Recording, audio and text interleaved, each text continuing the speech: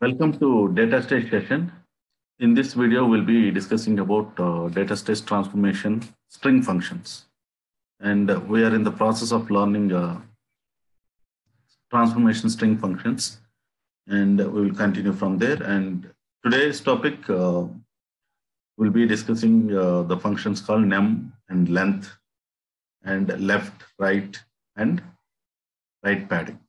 Okay, so before going to the video, if you're watching my channel for the very first time, please click on the subscribe button and also click on the bell icon. Okay, so now let's move on to the video. So now, what is number function? So if a string contains only numbers, it will return the value 1. If it contains alphabets and alphanumeric, then it will return 0. Only numbers only, it will return 1. Okay. And the next function is len. Len for it will calculate the total length of the given string. Okay. So now let's work on a scenario. So let's check our input data. Let's see our input data. So this is our input file. This is the input data. So I have a data here. It contains numbers, only numbers and combination of alpha numbers and only alphabets. Okay, so now what we will do, I will consider this file as an input and call it in the ETL job. So now click on close and let's open DataStage. So this is the file that I have called here, and it has no delimiters, and record level and field level delimiters are end, and column, I have read that entire column as a data. Now click on OK.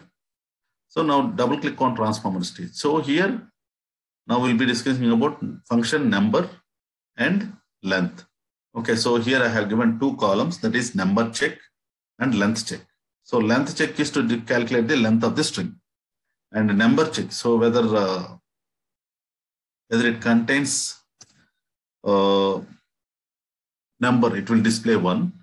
It will contains alpha numeric value and only alphabets, it will display as 0. Okay. So now let's see this. So how to define this? Okay, so we have a string here, input string, that is data. So what we can do is go to string functions, go to functions.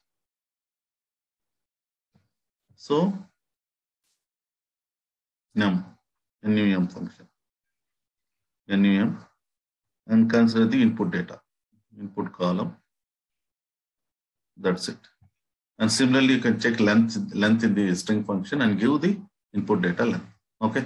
So now click on OK and define the target file. Okay. So target file I have given xs106 length, num length.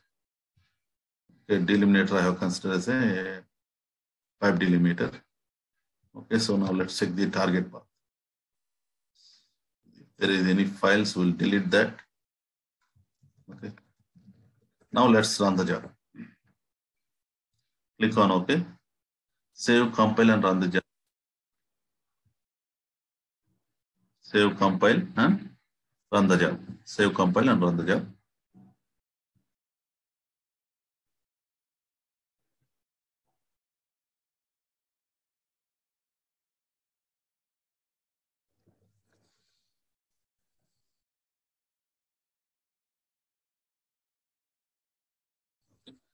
So here you can check the output. Okay, so input data I have called as one column, and number check and length check. So here the first, it is a combination of alphanumeric. So that is the reason it returns as 0. And similarly for this also, and similarly for this also. Okay, and it has only numbers, then it returns 1. So it's a combination of again alpha numeric, then return as 0. Okay, and now it returns 0 because it has only alphabets. Okay, and length. is the length.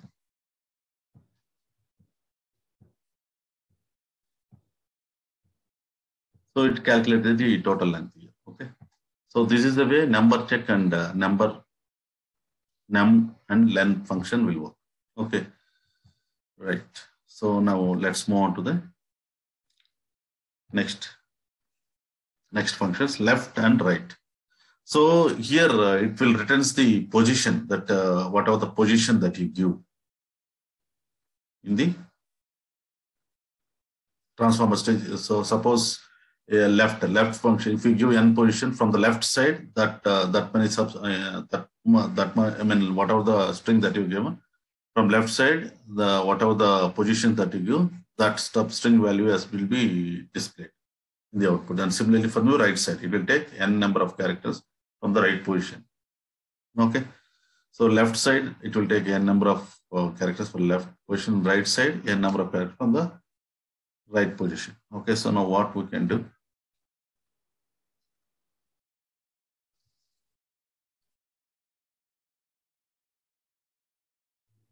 Now let's move to that exercise. Yeah, the same input file what I have shown you. So now double click on transformer stage. So here I have called left and right function. Just I have given the left for the left position. I have given the string 4. Okay, so left position 4 and right position 3. You can see here left position 4, right position 3. Now click on OK and define the target as well. Click on OK. Now save, run the job.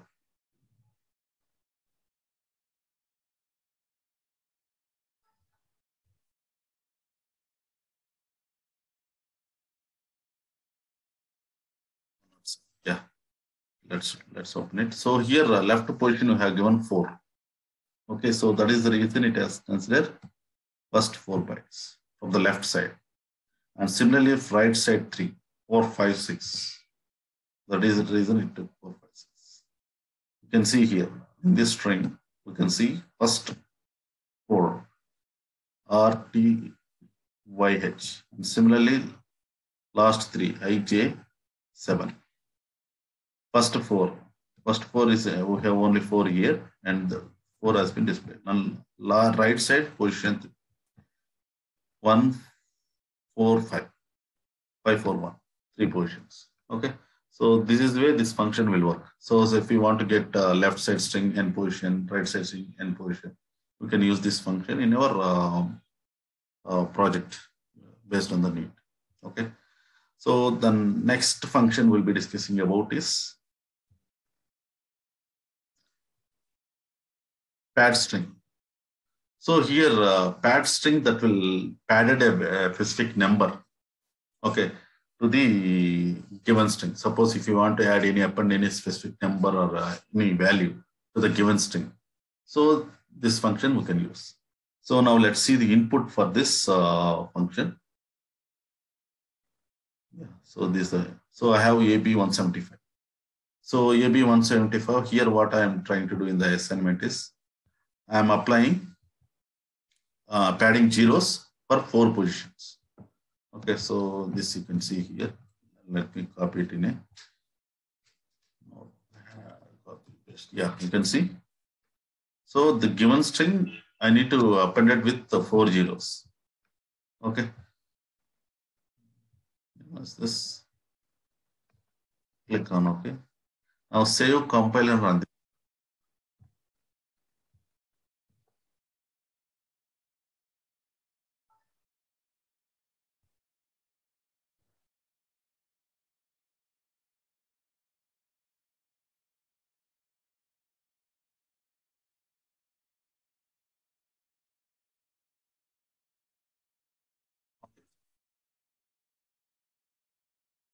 Let's see the output. Yeah, 4 to 8. Yeah, this is the output. So here we have given 4 position, and that has to be padded with zeros. Okay.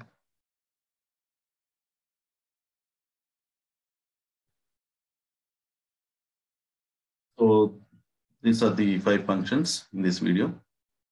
Okay, so if you're looking for DataStage training, IBM Information Analyzer training, job support, you can text me in the given WhatsApp number. Thank you. Have a great day.